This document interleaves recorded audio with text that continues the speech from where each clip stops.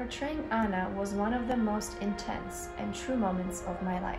First entrance to the ball is absolutely magical. The choreography is breathtaking. It's so nuanced and detailed with a simple port de bras, but I can't help myself but having to move like this. And just the first look of the Vronsky's eyes, so beautiful and takes my breath away.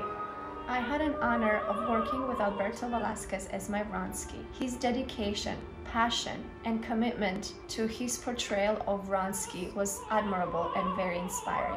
Together, we created some beautiful, unforgettable moments in most amazing parades that Yuri has given us. It is the time that I will cherish forever. Final monologue of Anna Karenina is absolutely heart-wrenching. Having mezzo-soprano on stage with me as my body is absolutely exhausted and my emotional state is completely wrecked. And those hard steps that Yuri had created and giving me, it is probably one of the most special moments on stage for me that I will never forget.